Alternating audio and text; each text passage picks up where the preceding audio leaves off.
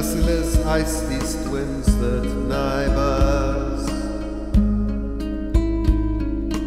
Wearied, we keep away, 'cause the night is silent. Low drooping flares confuse our memories of the salient. Worried by silence, sentries whisper, curious, nervous, but nothing happens. Watching, we hear the mad gusts tugging on the wire,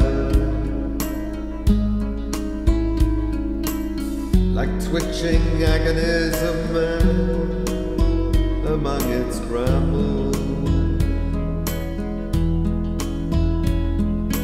Northward, incessantly, the flickering gunnery rumbles.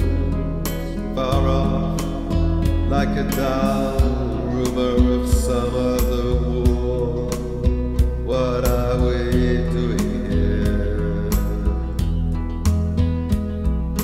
Poignant misery, oh, dawn begins to grow.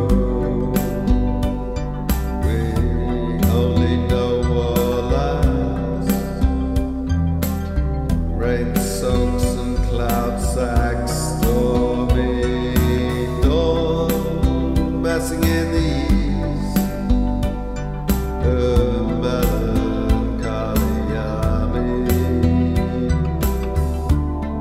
Attacks once more in ranks on shivering ranks of grey, but nothing happens. Sudden, successive flights of bullets streak the silence, less deadly than the air that shudders back with snow.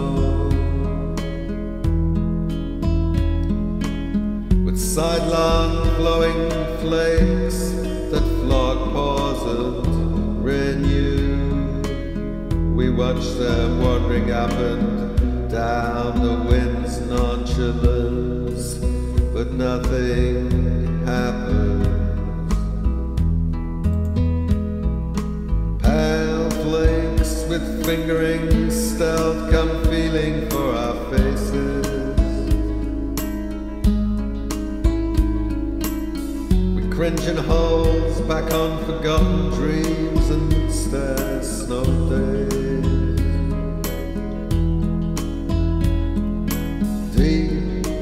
Grassier ditches, so we drowse. Sundoors littered with blossoms, trickling where the blackbird fusses. Is it that we are dying? Slowly our ghosts drag home, glimpsing the sunk fires close with rusted dark red jewels. Crickets jingle there for us, the innocent mice rejoice. The house is theirs. Shutters and doors all close on us. The doors are closed, we turn back to our dying. Since we believe not otherwise, can kind fires burn, nor ever sun smile true on child or field or fruit. For God's invincible spring, our love is made of fruit.